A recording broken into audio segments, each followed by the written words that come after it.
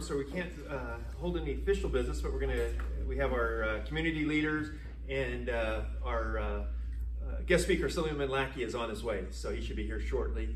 I got a call on the way down here. So if we can stand for the pledge. Ready, begin. I pledge allegiance to the flag of the United States of America and to the republic for which it stands, one nation, under God, indivisible, with liberty and justice for all.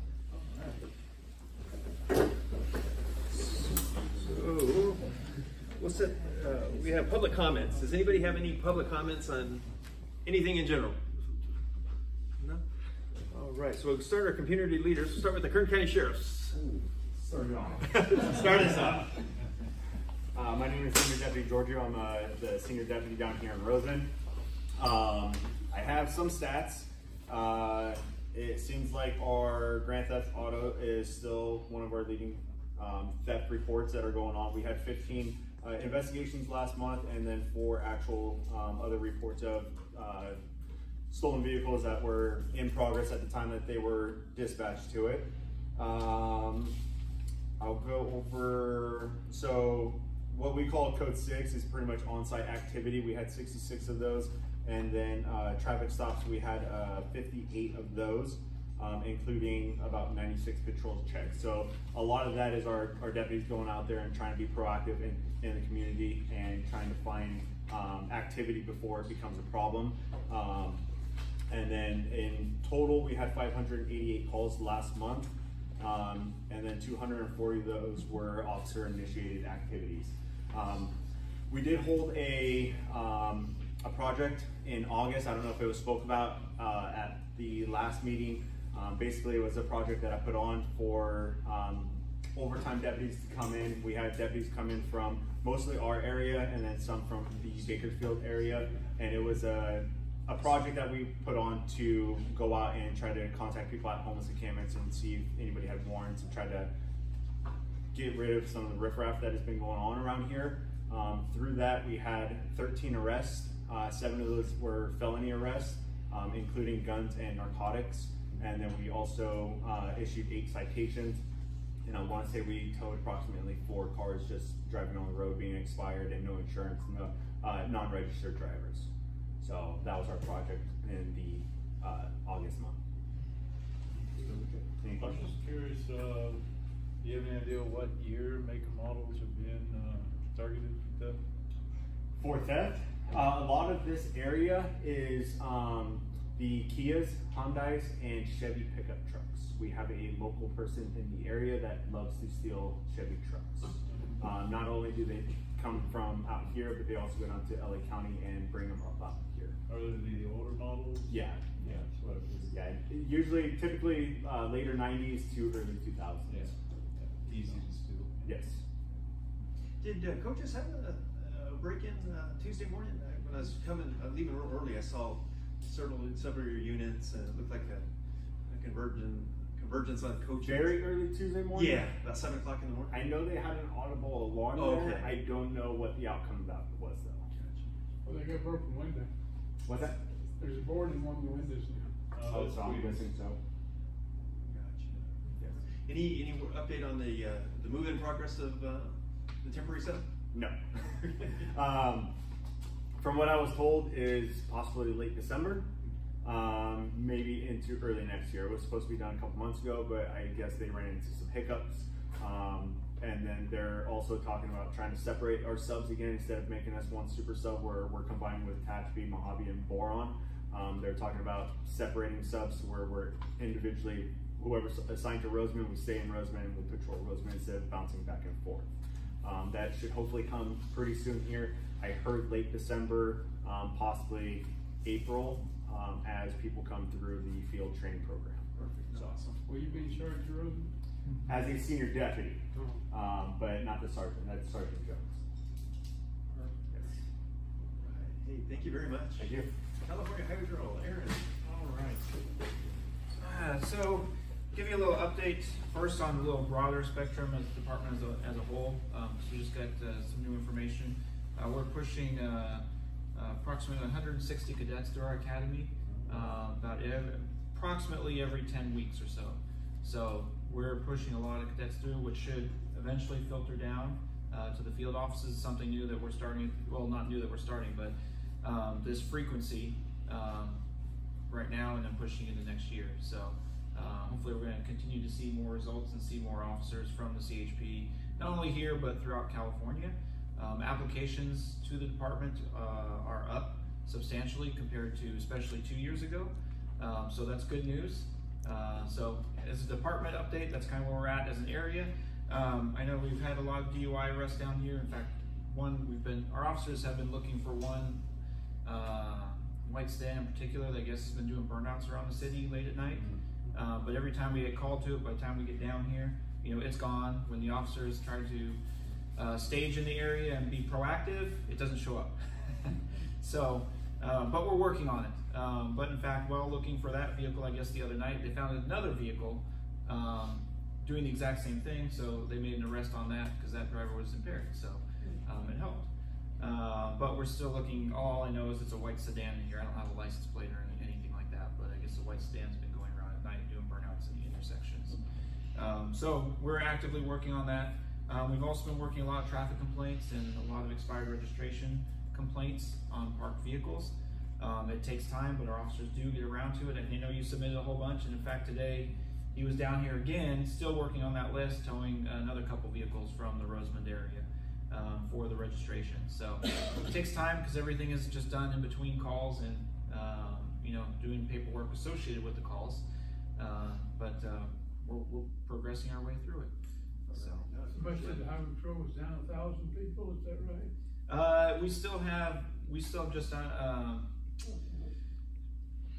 a lot of vacancies, I'll put it that way. Not 1,000 anymore. We've been working on that. That was our slogan a couple years ago.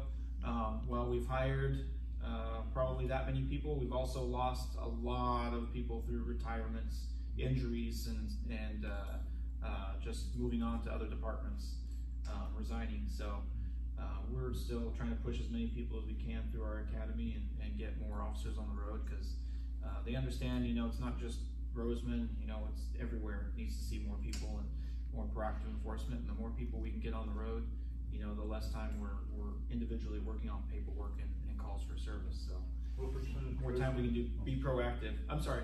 I'm just curious, what percent attrition do you have every year? I don't know. I don't know. I don't have that. They're still looking for volunteers, right? Mm-hmm. We are. Yep. I Always hear looking it's for hard to senior get. volunteers. Yeah, it's kind of a little bit of a lengthy process. We can talk about it later if you're interested. But we are I already looking. got application. Okay. Very good. Yes, Question. ma'am. You know the crosswalk that is by Taco Bell and the school district office that goes across the other side? Have we had any incidents there? I know there's been accidents because I've witnessed two myself. And then just 2 days ago, I stopped because it was around 4 in the afternoon and there was a student crossing, and this is after hours for crossing guard. Sure. She pressed the thing, she's walking, and cars are flying through there to the point where one almost hit her, and I had to honk to try to get their attention as they're coming flying up on this side of me. It's clear so they can see. Right. So I know there's a process to go through for stop signs and things like that, but I'm wondering if you know anything about that particular spot. I'm not familiar with any particular instance. Not to say that they haven't happened. I just don't know. Crashes, they get written and recorded and completed. A lot of times without having any knowledge of them. But something I can look into. As far as getting a stop sign or a traffic signal installed there, that's going to be through the county. But I'll bring it back and let our guys know, work it up as a traffic complaint, and see if we can't get someone to go out there a little bit. So spend some time. It's Yeah. so scary because the kids cross there constantly going to Starbucks or whatever, and the cars are just, they don't care. They're flying through. Right, absolutely. Yeah. We'll definitely take note of that, and I'll bring it back and see if we can't send some people out here to come help with that. So, absolutely. Okay, turn it over to our illustrious Assemblyman, Lackey, your guest speaker. I don't know how illustrious that is, but hey, happy to be here. Just so everybody knows, it's been a while. I've had a chance to come and spend some time with you. I've had to bail out a couple times because of conflicts. You probably don't even know that, but it's a fact. But I will tell you that I missed an Olympics meeting tonight. We're in LA, so that would have been a lot of fun, but I wasn't going to blow you off a third time. So happy to be here.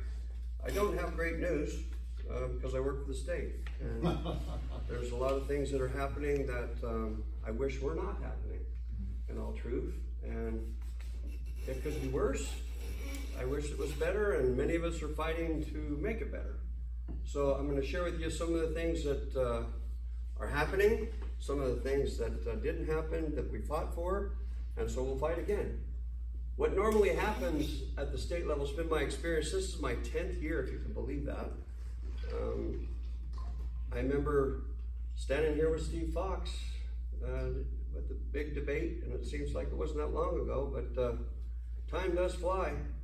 And it's been a great experience. I've learned a great deal about people. And a lot of really good people that I get to work with that are elected people, but they sure have had different life experiences and they see things a lot differently. And you know, we need to not hate on those people. We need to just try to work with them and help be good influences on them. Like in my lifetime, I've had really good influencers. I really have. I'm very thankful for that because I could tell that other people have not had those influencers. And so they have different views. And so we got to work on that because some of the people that are making the decisions need more influencers. And people like us that live out here in less populated areas, they're not used to their influence. They're not used to hearing what they have to say. And their concerns are a little different than ours. So it's been quite a learning experience, and it's fun to keep trying to make headway. And I really do feel like this whole legislative experience, they've changed because of the new district boundaries. Most of my area now is San Bernardino County, about 62% of it. I go all the way to the Nevada border. And I have 29 Palms, which is also a long ways away. And then I go all the parts Interstate 5.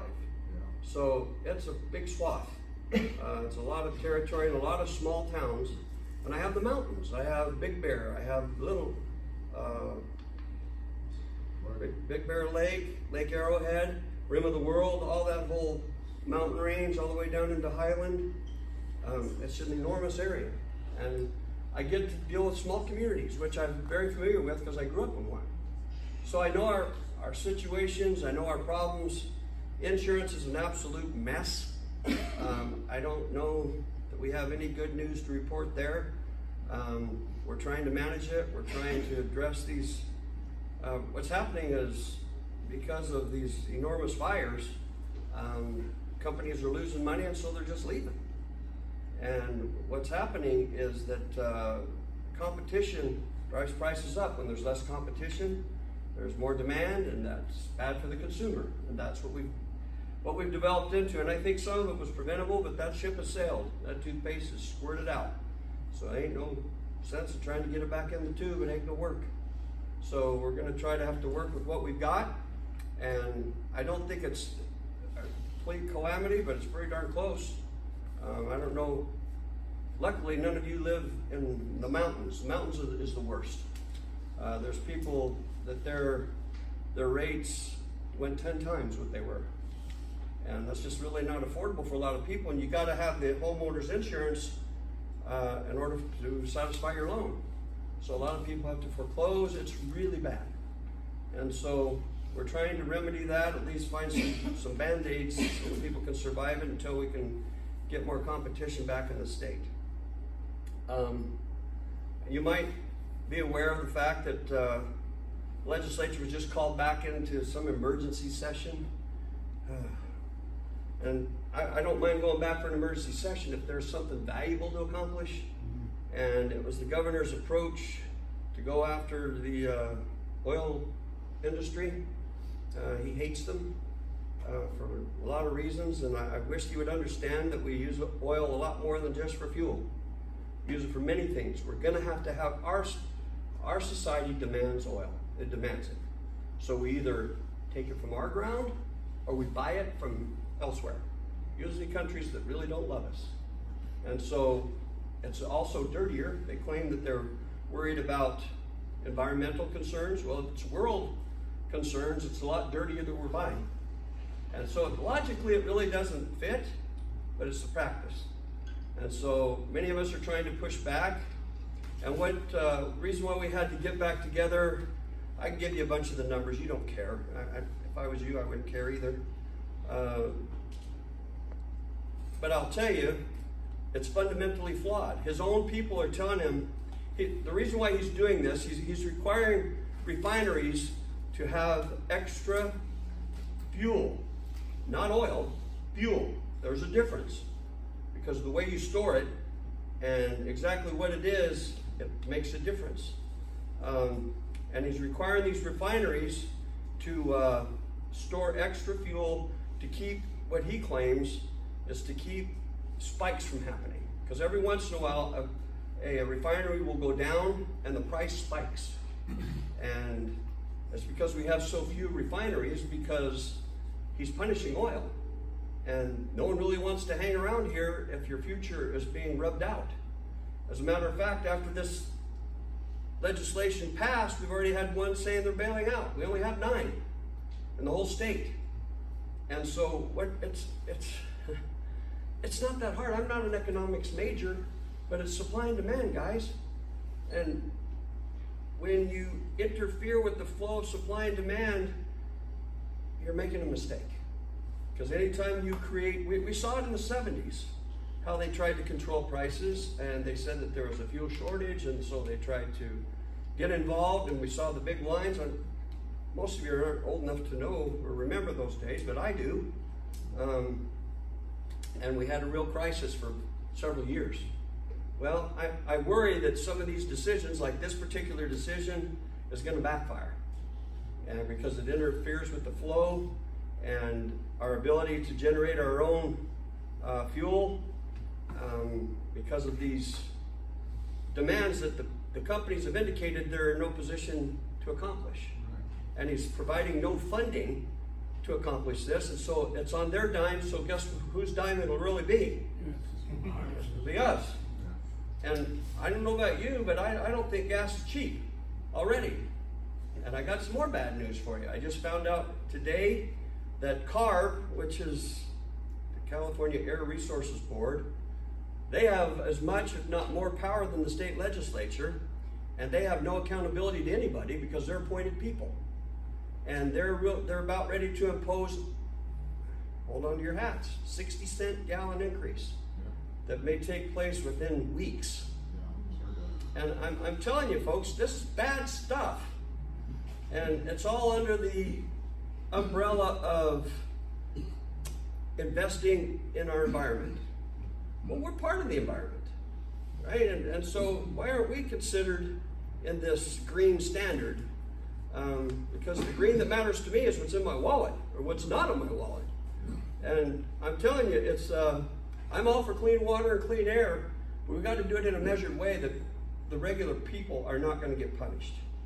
And I feel like they're punishing rural people because we don't drive out of convenience, we drive out of necessity. And it's a completely different standard. Public transportation is not available to our people that are struggling. It's not available out here. Do you guys have much public transportation here in Rosemont? I know they don't have it in Boron, which is where I grew up. That's what I'm telling you. They don't have rural mentality, and they really just kind of blow us off because there's not enough of us. That's bad. That's not a democratic process, in my opinion. And so, I'm just telling you that honesty. Right? It isn't that I hate Democrats because I'm only elected because of Democrats. I had to have a significant number of Democrats vote for me, or I represented the Democratic district for 8 years by a significant margin, by the biggest margin of any Republican. So I don't hate people because of their party reference. I just hate people that don't take us into consideration. I don't hate anybody, but I get frustrated that they won't listen. They say that they have hearts for people that are struggling if they live near them, but if they live out here, we're not really in that circle. That's wrong. It's wrong, and we're going to continue to battle and make public some of these unfair circumstances. I also had, well, I do have one good piece. I get to go speak to Congress, which is a gift of my life. I never thought I would ever have a chance to speak to Congress. And I'm going up to speak about the high-speed rail. And boy, am I excited to do that, because you know what? Back in 2010, I supported it because it made sense at that time. It made sense because the numbers that they gave us seemed realistic. And they indicated that we were going to have private industry, we were going to have the state, and we were going to have the federal government divided up 3 ways on the cost. And it was going to be evolutionary. It was going to transition. It was going to help this valley because we're going to have more commerce. We're going to have more influence. We're going to have more good things happen. But then government did what it always does too often, in that it overestimated the partnership. We got, because of the design and because of the coordination of this whole project, no private investor would invest. 0, not even 1. 0 private investment, okay? And then guess what? Once the federal government saw that there was no private investment, they said, woohoo, we're not gonna give you a big bunch of money to a project that doesn't pencil out. And so, and guess what else has happened? The cost of goods has spiraled up, and the cost of labor has spiraled up. What was supposed to cost $30 billion with a B is now like 120 some billion. And we've already invested over 30 billion to this date. I mean, this was 2010 that we passed, and we've been giving money to this project. And right now, it's just shy of Fresno to Bakersfield. But they have not, even at that cost, we're in the hole about another 40 billion to finish from Fresno to Bakersfield. That's the goal right now. It's a money loser, and it's our bridge to nowhere. It's a terrible investment, except if you're in the project, right, it's work. So you got construction people that are supporting this because it's giving them work. So I don't blame them for wanting to support it, but I'm telling you, for the rest of us, we could use the money elsewhere, right? We've got a lot of other challenges that this transportation hub is not even close to what it was projected to be. Now, if you don't know, there's a process that anytime you have a project like that if you have cost overruns, they're called a change order. And every time you have a change order, that means that it's unexpected cost for this project that you've approved. And so there's a process in evaluating and saying, okay, we'll bite the bullet. We'll accept this change and this change order. Well, in the past, there's been no one looking over these change orders that are being submitted over and over and over again, and these cost overruns have been ridiculous. So I proposed, and the governor just signed into law just a few weeks ago, that any change order that now is over $100 million has to be evaluated and has to be publicly disclosed.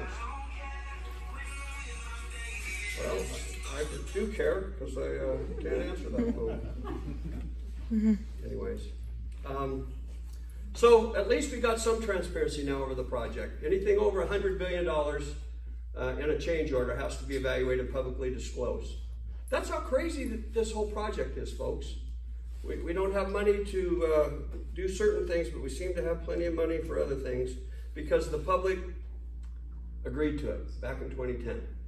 That money, that whole commitment ends in 2030, which is not that far away. And we'll see what happens then, but I have a feeling that it's going to get approved, at least from Fresno to Bakersfield. So if you guys want to enjoy an electric ride, go visit your county seat. That's my report on that situation. And finally, I had a piece of legislation for the Bobcat fire. All victims of the Bobcat fire, that was 115,000 acres that roasted. And a lot of people's residents, a lot of people's property became a casualty to that fire.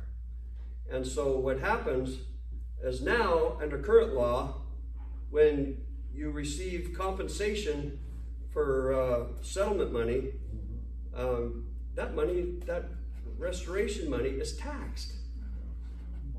And I'm thinking, for other fires they've given relief. It's time that we give relief. This is restoration, but this is not their fun money, vacation money. This is to repair damage that's been done. So why in the world does the state feel that they're entitled to any of that money? Well, guess what? When it went through the review process, on the assembly side through the committee, it was completely unanimously supported. Everybody said that's fair. When it went through the Senate side, everybody unanimously said, we believe that that's a great idea. That needs to happen. But it got to the governor's desk, and guess what happened? I'm so sorry, this is a deficit year. Veto. So we have to bring that one back. We're going to bring it back again and again and again until it passes. But unfortunately, it didn't make it this time around. I wish that's better news. I don't know what else to say. What's good news? What's Prop 36 look like up there? That is good news. Yeah. I think the last polling I saw was upper 60s, upper 60%. So, and in case you don't know, does everybody know what Prop 36 is? It has to do with public safety. And most importantly, I don't know if you're aware, but they just recently, and I was on KFI this morning talking about this issue. We had somebody that was convicted federally from Lancaster that was involved in a drug operation involving drones. And fentanyl was part of the one of the drugs being peddled. And there's actually a death involved, at least one death that we know of, associated with this whole transaction. And these drones are actually being operated through a receiver in a church parking lot. So these people are very smart, and they know what they're doing. This is not drug dealers of the past that were just people that were on hard times trying to survive. These are white-collar criminals that are calculating and killing people. Fentanyl is a killer. It's a poison. And most of these fentanyl deaths are from people that don't even know they're ingesting fentanyl. And so it's a poison, in my opinion. They call them overdoses, which I think is an unfair characterization. Because overdose people are people that are addicted to a drug that overdo it. And that's not what's happening. These are people, unsuspecting victims that are getting killed. And it's all parts of our society. It's all races, all parts of our social strata that are becoming victimized. And we better figure this out as a society, because public safety should be a priority of the government. That's one of the things that people expect when they pay taxes, that they'll be protected. And right now, we're not as strong as we need to be in protecting our people against this fentanyl crisis. It's a very serious problem, and it's hit locally. Lancaster's pretty darn close, everybody. And if you don't think it's not happening out here, you're mistaken. It's happening everywhere. And we just, law enforcement is doing its best, but we also need tools, and that's what Prop 36 will now address, some penalties. Because right now, it's really sad. We took Prop 47 because of some mistakes. The way we were enforcing drug laws was a little heavy-handed. It was. But unfortunately, this is an overreaction, because now we said all drug circumstances are going to be dealt with at a misdemeanor level, and some of these drug circumstances need punishment.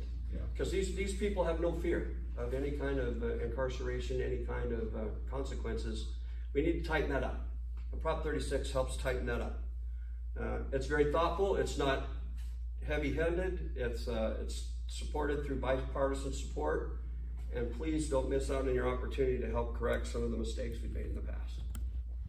That's my opinion, and I'll be willing to debate anybody in here that wants to debate me. One of the issues we're having up here, Assemblyman, is we're fighting a violent sexual predator they're wanting to release into our community. And it's a third party, basically. We just got Mr. Hubbard. I don't know if you know about him, the pillowcase rapist. Yeah, I heard about that. But so I fought against that too. I mean, I wrote my letters, I did everything. I've even testified in SVP hearings, and it fell on deaf ears. The process is not easy, but you should still get engaged, because every once in a while you can stop it. Yeah, one of the things where my heartache is United Health. They're basically hiring a warm body to do the monitoring with no law enforcement experience or anything like that.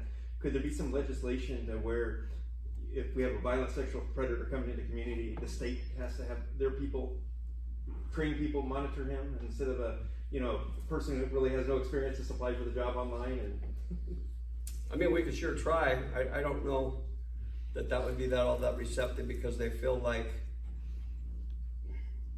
in order to really change the vendor, you would actually have to have somebody that really feels something other than compassion, right? And compassion is an important trait to have. However, it has to be also considering the threat, right? And I think sometimes that's really dismissed way too easily. And especially with the sexually violent predator, it's a unique problem. And they do know that, but the way they manage it is very questionable. And especially from my perspective, and anybody that has a child should have that same perspective, because especially like this Mr. Hubbard that we just had released, we know of at least 40 cases, and he violated his previous placement out here, yet he's coming back. What in the world is that? So it's a very, very steep climb is what I'm trying to say. You don't just give up. So we'll keep pushing. I don't know what form of legislation we're going to take. I've only got 2 years left, so we'll see what's going to happen. But there's so many problems. Another really big problem is our DCFS has got their hands full. And I think they're way overburdened. It's not completely their fault, but we've got to figure this out. We have children that are dying here locally too routinely. And so I've been trying legislation every year I've been in office, and it's very complicated. We get almost to the finish line and something bad happens, but we're going to keep that battle up too, because people that are in homes through no fault of their own because their parents have eroded somewhere or having trouble, the kids have become victims, and the likelihood of those kids having trouble in the future is very high if we don't fix this. That's not fair. What do you think the solution would be? Who said that? I did. What do I think the solution? Number one, I'll tell you, the first thing that needs to happen is the state needs to fund professional training of people that are in those systems. They're under, each person that's in DCFS, those at the front line, they have like 80 cases each. That's not doable for anybody.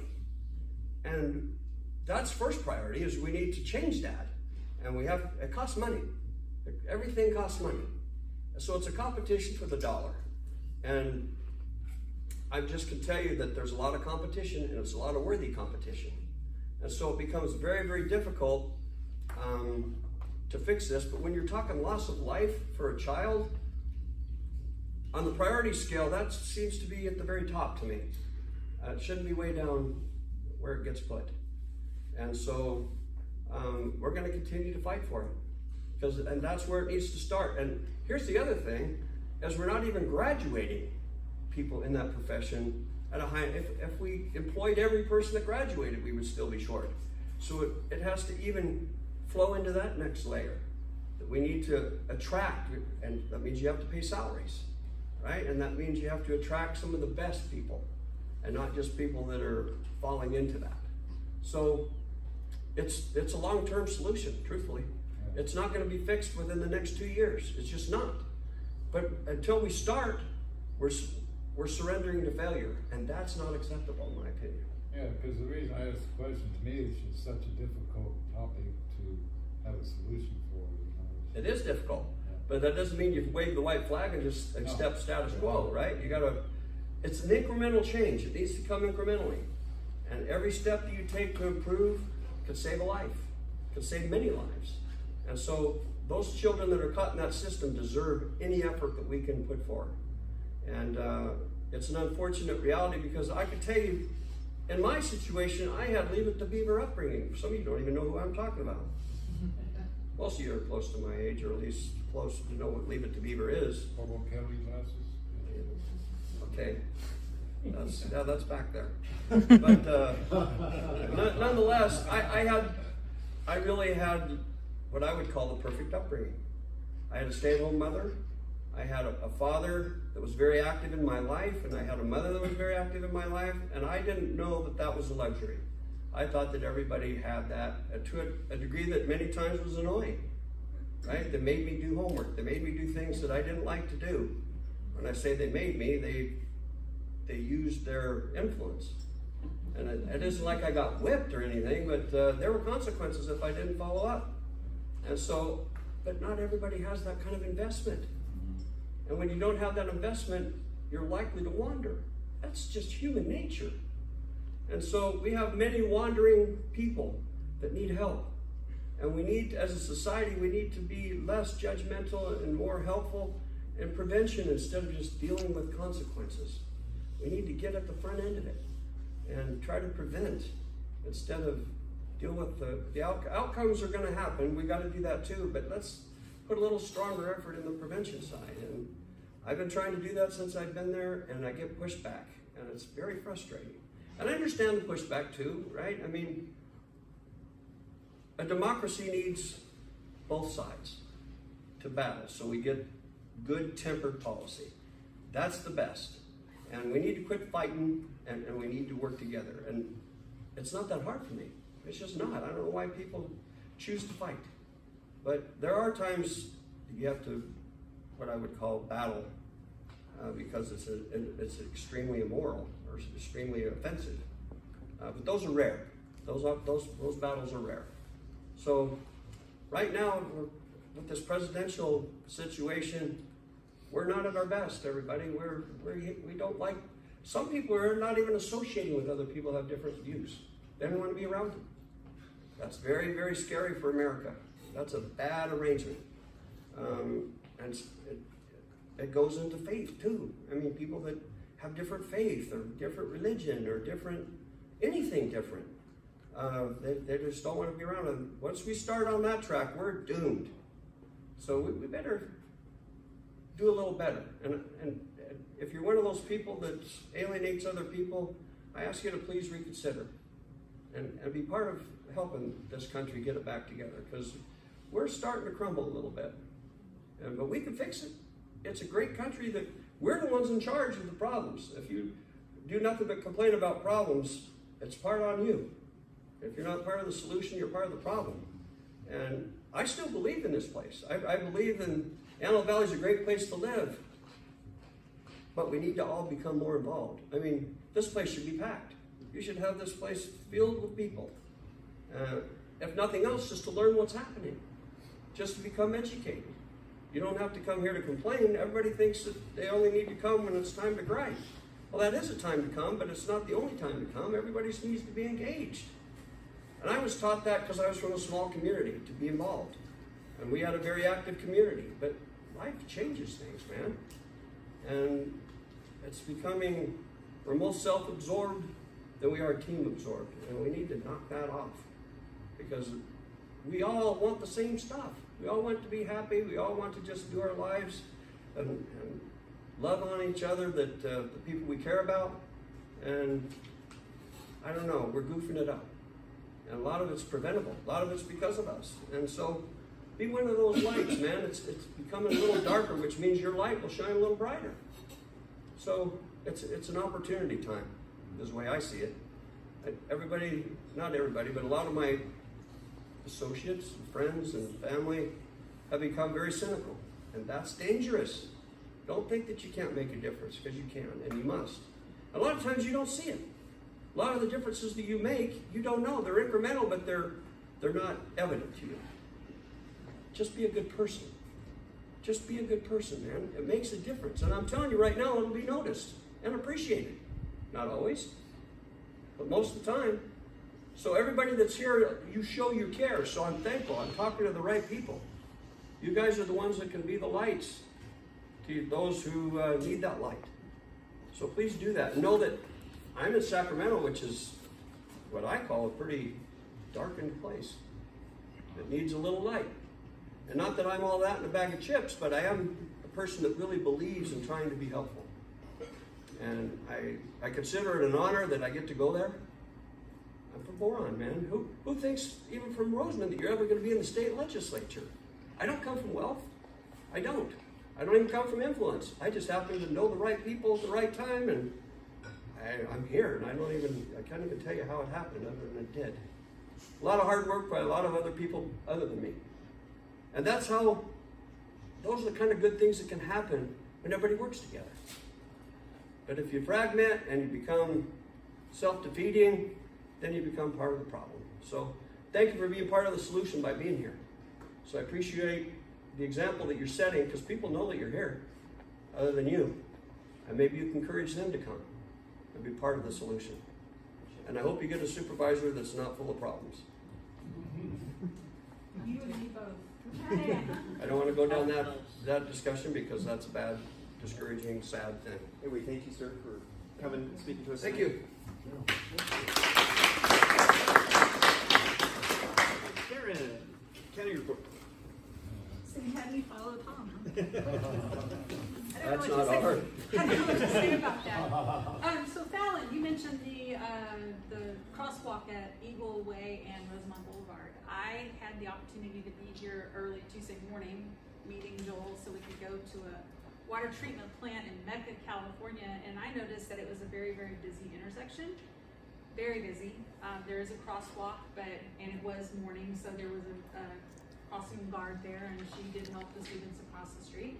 But I can see that it would be a problem, and so today I mentioned to Mrs. Gaines that I would take it to the county to see if we could do something. They'll probably want some sort of a traffic study. I don't like traffic studies because they don't really. That's why I was asking.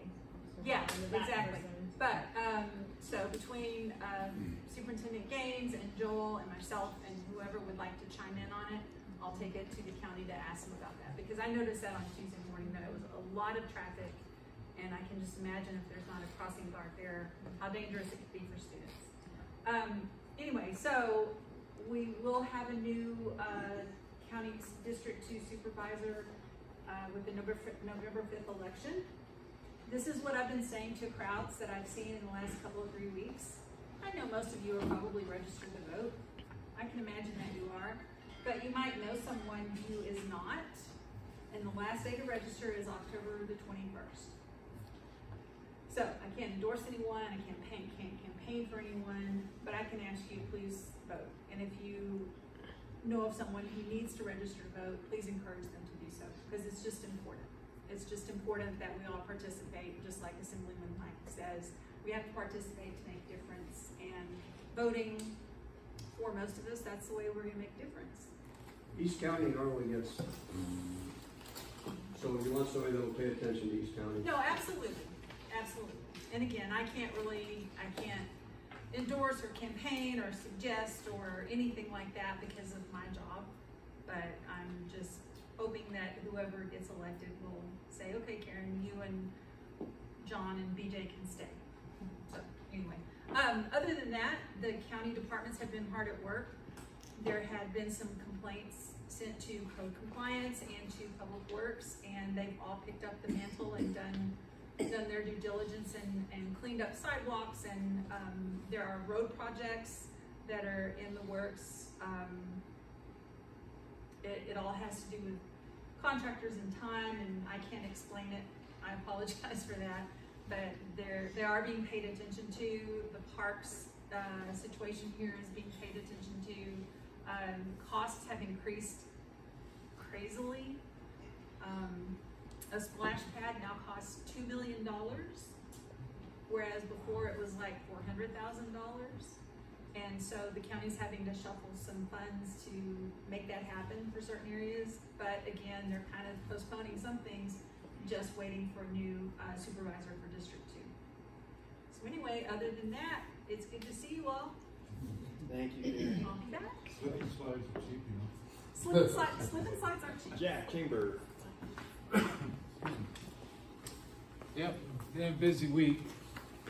A lot of activity going on with the chamber. I'm Jack Miller, Vice President.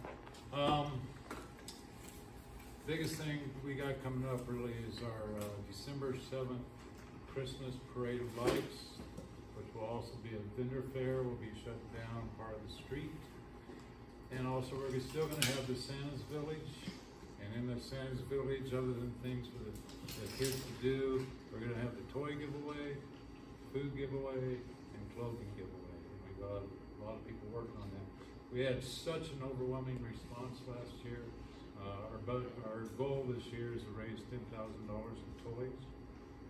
In addition to that, because we ran out like this, and there was a line, almost a block and a half down the street waiting to get in. And we ran out of toys in about 2-3 hours. And that was $6,000-7,000 in toys. This year, we're taking a different approach. We're doing pre-registration online for the Roseman residents only can pre-register. So we want the toys first to go to all the Roseman residents. They can put in the ages and the names of the kids so that when we go to buy gifts, we can do some analysis and see what age groups and how many gifts we need in those age groups. And the Roseman kids that pre-register will get their gifts first. And as far as the food and the clothing, anybody that comes in can pick that up. Last year we had pallets and pallets of food and clothing donated for the event. So we're looking forward this year. We're just getting ready to get the sponsorships out. All the sponsorship and money will go strictly to that event. Versus the Armed Forces Day and other events helps cover the structure of the chamber for the year. So that we're looking forward to. That's a big event. It's going to take a lot of volunteers. Calling on Marshall and other people like him, help us with it. Secondly, last night we had the District 2 forum at Guido's that was hosted by the Chamber. We did not favor any political parties. We just wanted this opportunity for the community to meet all the candidates, ask questions, and do a little bit of a debate forum as well. Great forum. Turnout could have been better, like you were talking earlier. You know, there's a good turnout, but it should be packed. It should be this whole room. And kind of the same thing with that forum. Everybody that complains, and they're not there to meet their candidates. So, you know, how do you really know who to choose? There were some great candidates there. Personally, just my personal feeling, I felt 2 candidates, I'm not going to say who, were very qualified for the position. I think they were sincere to help our community. And I'll just leave it at that on that point. We did have 2 people leave the board of the chamber for personal reasons. And today we appointed Heather Rodriguez of Grocery Outlet. She's going to be on the board as treasurer. And we have Shauna Downs, who's been doing all of our events for us. We brought her in as the director as well. January, Eric Landsgaard will be resigning for personal reasons. He's been really busy. He's got 4 stores to run. He just doesn't have time for it. So we have an open position there. I know Marshall's interested in that. And Marshall does a lot of great stuff for the community, so we really appreciate what you did for the youth. And then in January, I'm selling my house, retiring, moving up. So in our probably April and May for the next election cycle, and then there'll be a position for me as well. I think that's everything. Did I forget anything, James? No, I don't think so. Okay, that's it. Anybody have any questions? Yes. Is there going to be any other forum, or that was the only forum as far as the candidates are concerned? As far as the chamber's involved, that was it. Okay. Yeah. Okay. Yeah, they're to get that date, calling all 6 of them and getting all their dates lined up, and their schedule was packed from now until November 5th. So we got lucky that we were able to get them down last night when we did. And there was some really good questions to the candidates too. Did anyone record it where we can kind of? Yes. Yes, we had somebody recorded. We're working on getting on the recording as well. So we should see it out on the internet pretty soon. Perfect. Thank you. Yep. And I could encourage everybody to watch as many of those videos as you can. Make up your mind who you want to vote for. All right. Thank you. Right, Barbara, Southern Kern Unified School District.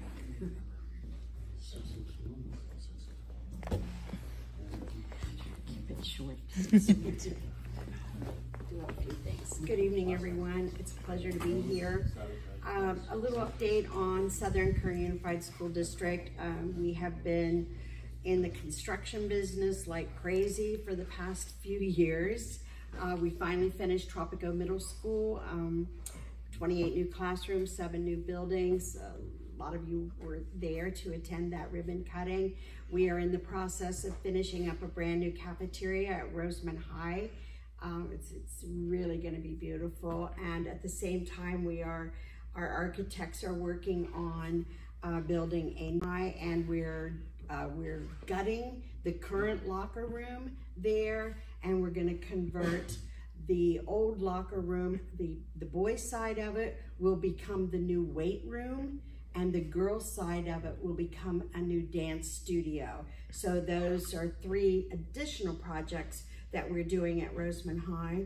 We are modernizing a couple of the buildings at Roseman Elementary School, the older part of Roseman Elementary, for after-school programs.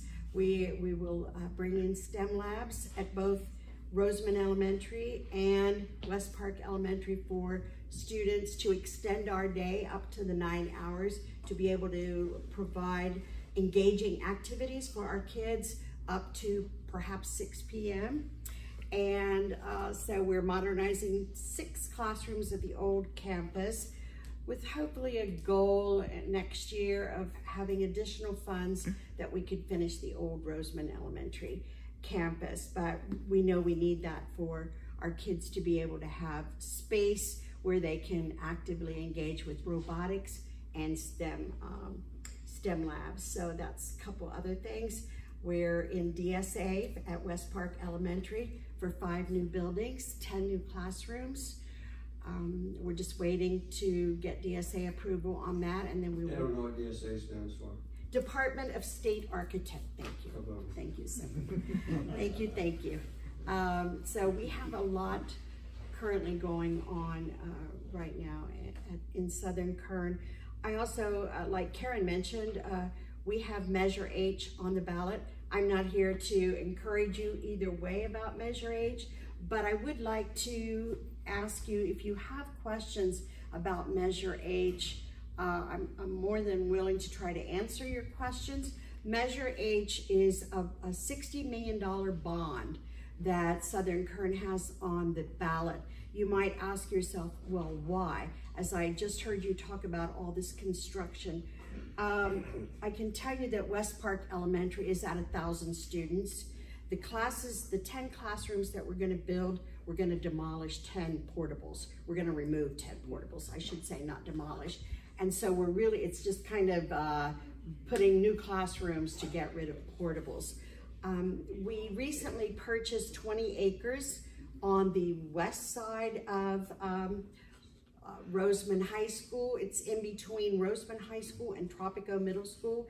It's right on Roseman Boulevard. It's facing south, so it's on the same side as the high school. And we bought that for future use. One thing that we know, I met with Edwards Air Force Base this past week. They have a new contract coming in, I was told, that they predict will bring in 2,000 jobs, not to mention all the other new businesses that are coming in between Roseman, Mojave, etc. So I don't know if all of those families would have even 1 child. Southern Kern Unified School District would be in really, really bad shape. And our high school is, Gretchen, please correct me, 60 years old this January or December?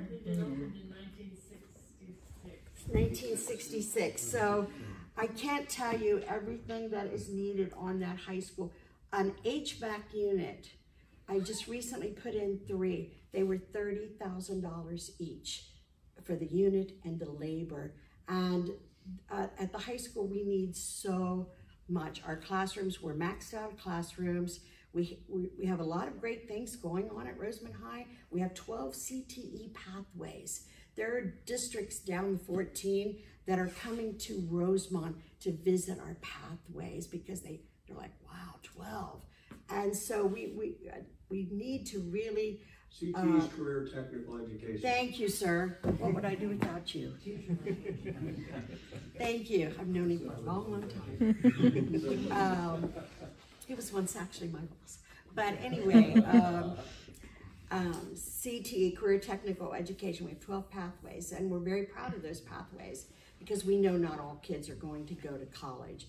So, and Roseman High is also a college-going campus. You can take high school classes while taking college classes there.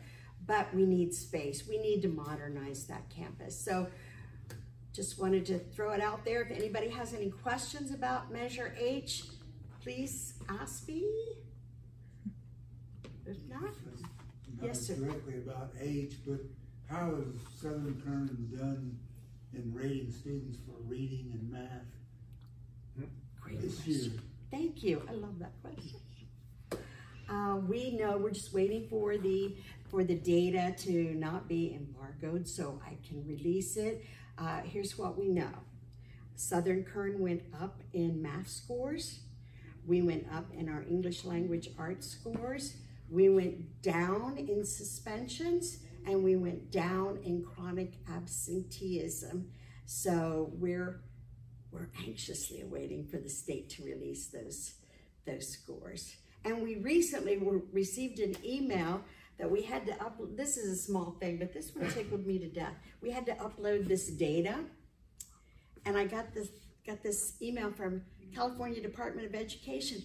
We were the only district, and keep in mind, Southern Kern, compared to some of the districts in Bakersfield, some of those districts are huge. We have 3,700 kids. We're 6 schools, 3,700. So we're not a big district, but we were the only district in the state that uploaded the data correctly. So I thought, wow, that speaks volumes, not for me, but for my people who, we have a great IT team. So yeah, so we're doing well. Plenty of room to grow, for sure, but we're doing it. We're bringing in some top-notch people to work with our teachers, to work with our administrators. We had 50-some teachers at Roseman Elementary Saturday, receiving professional development by Dr. Doug Fisher. He's author of many books, focuses on teacher clarity and making sure that what we're teaching is rigorous and standards-based. So yeah, we're putting everything we can in place, and we've got some amazing kids in Roseman. Absolutely amazing. The less suspensions and stuff too. Well, we have a really good mental health team in Southern Kern. We also have now at our secondary, middle school, and high school alternative to suspension room. So instead of immediately thinking, okay, you're going home, which is exactly where they want to go, yay, I can get on the, play the games and do everything, send me home. If I do this again tomorrow, do I get to go home again tomorrow? We're now sending them to the alternative to suspension room, where we have a teacher in there who makes them do the work. They're in there and they have to do the work. They don't get to go out during passing period and enjoy, you know, social time with their friends. So we believe that is helping. That's a good statewide program, by the way. Yeah. So yeah. So we believe that is what's helping us. Can I ask you a question? Sure. A lot of the districts in my area are rural districts, and they're experiencing declining enrollment. I think a lot of that's going to reverse because of affordability. I think people are going to start looking closer, but a lot of those people are troubled people, by the way. But nonetheless, are you guys in declining enrollment out here, or are you doing just the opposite? We are doing the opposite, Assemblyman. That's good to hear, but that's also a different problem. It is a different problem, and thus we purchased the 20 acres. We saw that that land come up, and we thought, oh wow, this is a great parcel for future. Whether it'll be in my tenure as superintendent, I don't know, but down the road there'll definitely be a location for potentially a 3rd elementary school, which is what I see us really, really needing right now. Oh, surprise, Roseman High sits on 50-some acres of land. It's hard to believe, but when you start walking back there and look at all the fields, it's rather huge back there. So But we need to do a lot of work in our buildings, that's for sure. A lot of work. Well, in my opinion, Superintendent Gaines has done more for our schools than anybody I ever recall. as a superintendent. You're so kind, You're Jack. lucky to have her. I worked with her in Palmdale School District back several years back. Yes, I was waiting thank for that you. But we experienced really serious problems in those days too. We went from exponential growth where we had to change calendar completely, and it was very unpopular to be on the school board at that time, by the way. A, B, C, D, E, and X, Y, and Z, remember? We went from explosion, and then we went to reductions in force, which meant declining enrollment, which meant reductions in force, which means layoffs. That was terrible too. Yeah. Assemblyman Lackey was a great board member. He's being very humble. He was a phenomenal board member for Palmdale years ago. Very difficult. Yeah, I bet. Thank you, Ms. Gaines. Thank you. Rick, RCSD, do you guys have anything? Oh, if I start coughing, I apologize. I was all of a sudden, I start feeling real bad. But anyway, I went to hear the assemblyman. That's why I showed up. So, the big thing with the district, we have the 2 seats up, and they're running. We have 3 real qualified candidates, so don't forget to vote for them. District's doing good as far as our projects. There's no really good projects coming. I will tell and ask everyone for their eyes on this one. There's still in water from our fire hydrants. They are actually some of the more remote locations. They're still in water. I don't know the exact water amount, but it's up into the 100,000 gallon amount. So if you see someone out there that you know is not an RCSD employee, you don't have to confront them. At least call out the district, though, because remember, folks, we're all paying for that water there. And they're actually, I think the general manager made a comment at one meeting, we're talking north of 400,000 gallons. And I remember several years back, they were doing it to irrigate the marijuana grows. Could be doing that again or whatnot, but that's a lot of water, folks.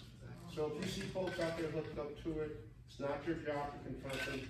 Let the sheriff's department know, see what, they can go out there and investigate it, but at least call the district and say that at this site here, you saw this here, because you get 400,000 gallons of water at this point, that's a whole bunch of water, folks.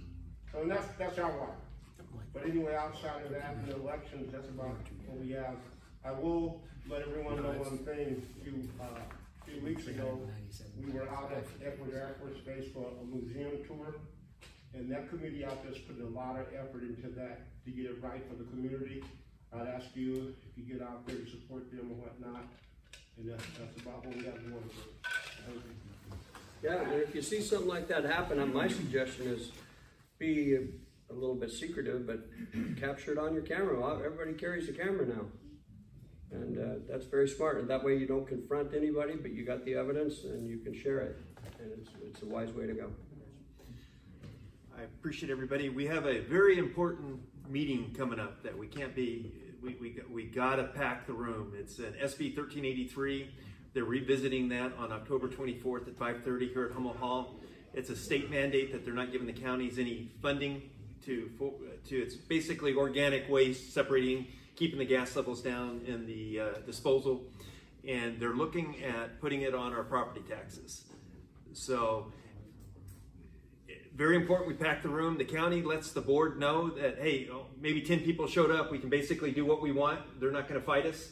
If we pack that room and it's standing room only, word will get back that, hey, they're serious. They don't want this. We need to look at other solutions on that. So get the word out. Plan on attending this meeting. It's here at Hummel Hall, October 24th at 5:30. So very important. It's probably one of the most important meetings towards the end of this year that affects our community. So I encourage everybody to get the word out. I wanted to add something too. Just with voting, please register to vote. If you're not registered, spread the word. And for anything that has to do with our community, whether it's a bond, whether it's a district supervisor, anything that affects our community, please get the facts.